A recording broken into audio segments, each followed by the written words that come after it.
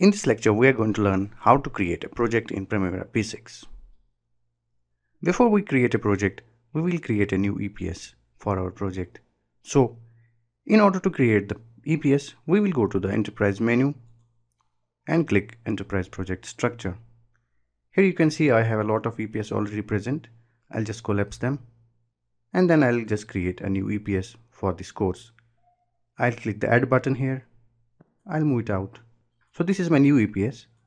Let's say I will name it Primavera 30 minutes course and I'll give it an ID P630 and I'll click close. So this EPS is created.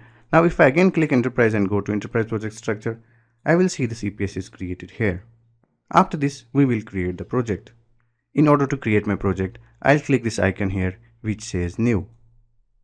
When I click New, it asks me to select the EPS. Since I have created a new EPS for this project, I will just select this button and go down and select my EPS in which I want to create this project and then click this plus button here.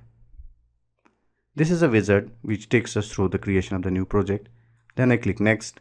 I can put my project ID.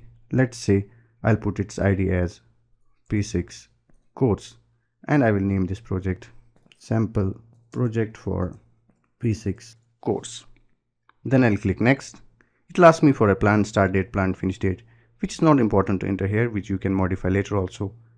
I can click directly finish and finish it, or I can click Next to go to the next step. It will ask me for the responsible manager. For the moment, we are not going to put any responsible manager for this. I will just directly click finish.